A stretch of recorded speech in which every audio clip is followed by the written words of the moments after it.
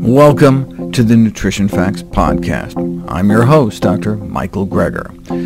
Many of us are feeling helpless in the face of the current pandemic, but the good news is there are things we can do right now to reduce our risk of falling seriously ill and dying from COVID-19 and preventing even greater infectious disease threats in the future.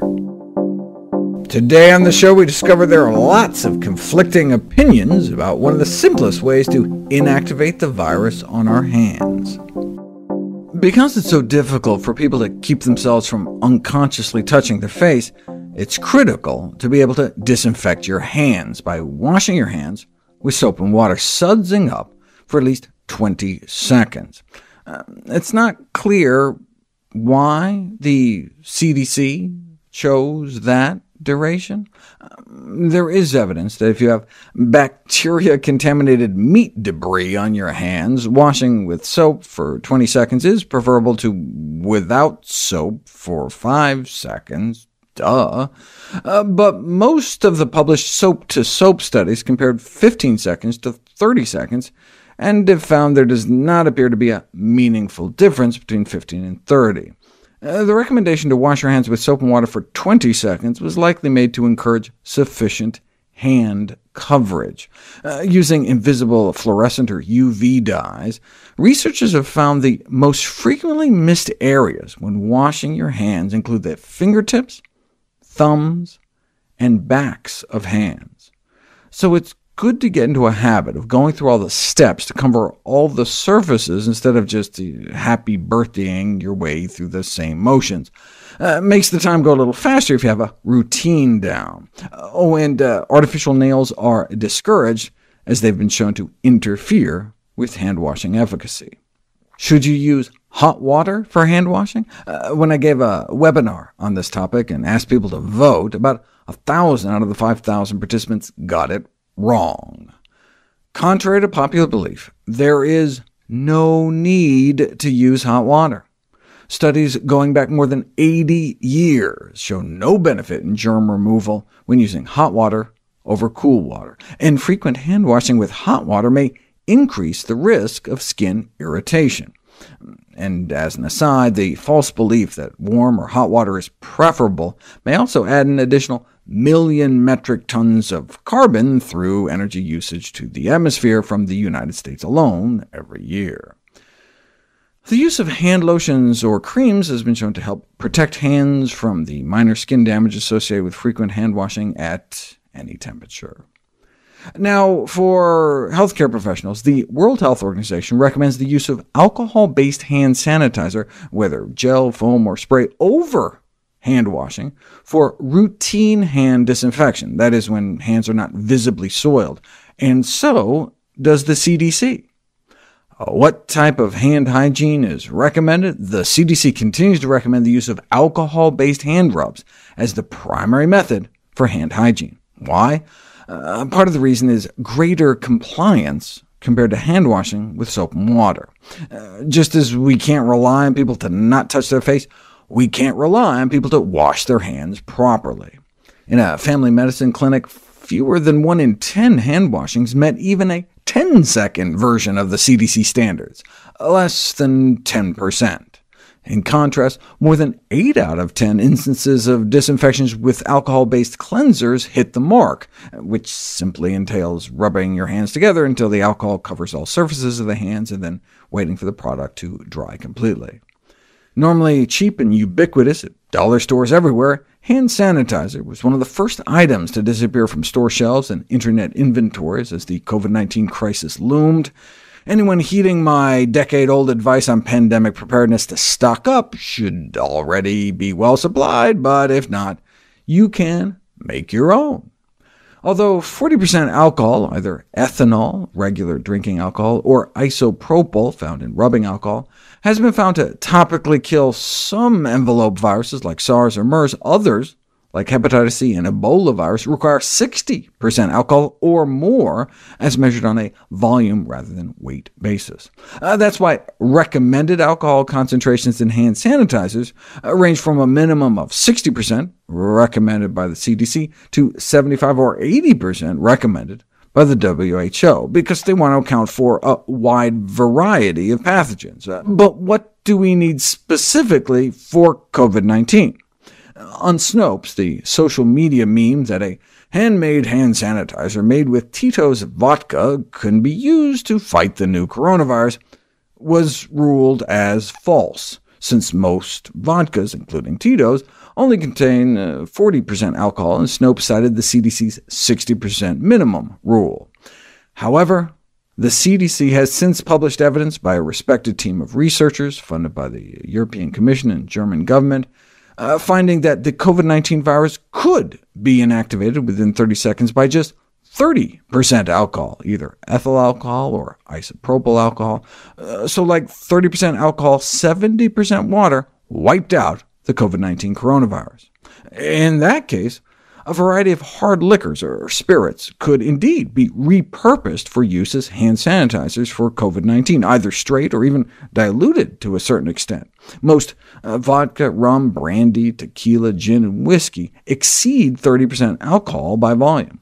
So from a COVID-19 standpoint, there are still bottles of hand sanitizer available on the shelves, just on those of liquor stores rather than drugstores. It's funny, past guests in my home are surprised to see so many big plastic bottles of cheap 120-proof vodka in my wine rack, especially for someone who doesn't drink at all. I stocked up a decade ago, following my own pandemic prep guidelines to make some extra DIY budget-friendly hand sanitizer for the next outbreak. And with the current virus, it looks like I may be even able to cut it 50-50. Note that 30% alcohol isn't enough to kill many other pathogens, so I'd still recommend 60 to 80% alcohol products if you can get them, so you can have one rub to rule them all.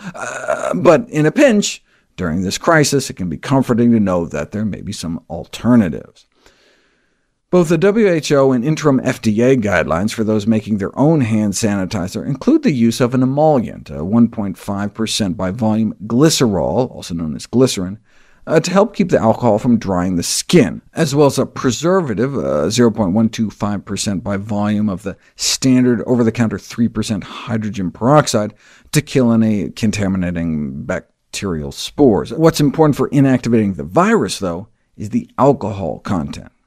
So here's the recipe for making a gallon. Assuming 30% alcohol is sufficient and you had all the ingredients, you can make a gallon of COVID-19 hand sanitizer by combining 12 cups of an 80-proof liquor with a quarter cup of glycerin, which is also spelled glycerin with an E, or glycerol, and a teaspoon of regular strength hydrogen peroxide, and then just fill the rest of a gallon container up with water, and nothing else. The addition of a gelling agent such as aloe vera is not recommended, as it might compromise antiviral efficacy. You could also quarter the recipe to make a quart, 3 cups spirits, a tablespoon glycerin, quarter teaspoon hydrogen peroxide, and water. But no need to get so fancy for this particular virus. The easiest method would probably be to just use the 80-proof liquor straight up as a hand sanitizing rub. Just pour it into a squirt or spray bottle and apply enough to completely cover all surfaces of your hands, and then rub together for 30 seconds until they're dry.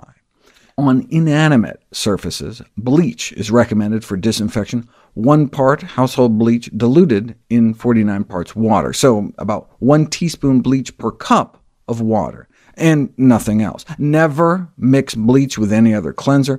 Bleach reacts with ammonia, found in many glass cleaners, to create hazardous gases called chloramines, and reacts with acids like vinegar or some toilet bowl and drain cleaners and automatic dishwashing detergents to create chlorine gas, which is also toxic.